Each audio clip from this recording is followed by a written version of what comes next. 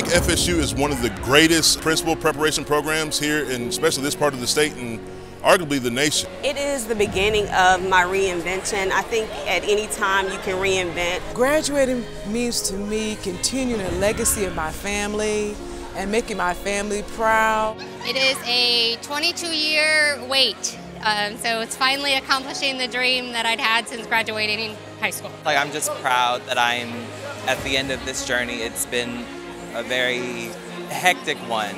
Coming out of high school, I joined the military first, then I came back, and to me this is like the crowning event. I have all 3 of my degrees from right here at Fayetteville State University.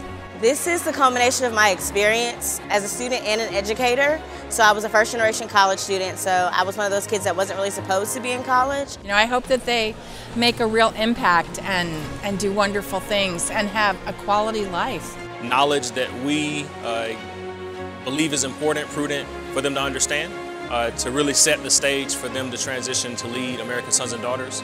I'm proud to be here, and I'm proud of everybody else for making it this far, and this is a wonderful feeling, and I'm just thankful. I'm thankful. We're Bronco Nation, and we are proud people and really proud of the legacy of our institution. It's my favorite day of the year. I absolutely love commencement.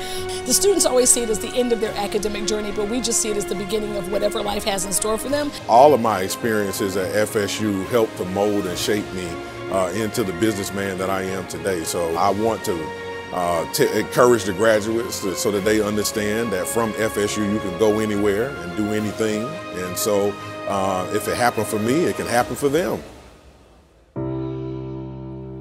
That is the primary reason why the rest of us are here today, to cheer you on this glorious day. Class of 2022, you made it. Without you, FSU wouldn't have the #1 online MBA program in the nation among HBCUs. And without you, Fayetteville State wouldn't be ranked 15 out of 107 HBCUs in the nation, being the best in the nation. And without you, FSU wouldn't have won 4 conference championships this year, including one that nearly took us 50 years to obtain. Broncos, be bold enough to reap the rewards of your continued hard work in the weeks and months and years to come. It is your time.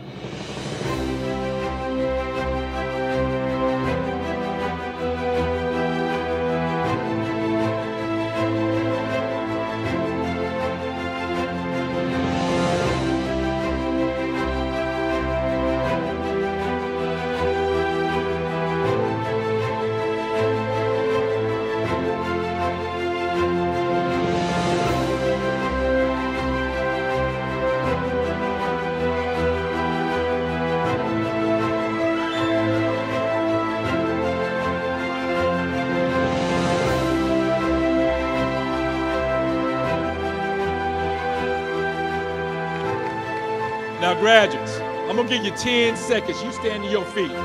Cheer yourself on and cheer your colleagues on. 10 seconds.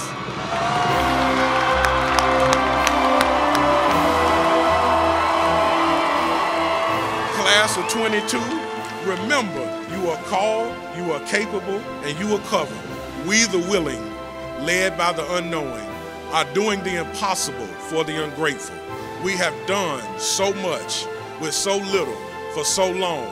We are now qualified to do anything with nothing. God bless you. From the Board of Trustees of Fayetteville State University, it is my honor and privilege to bestow upon you the Honorary Doctorate of Humane Letters.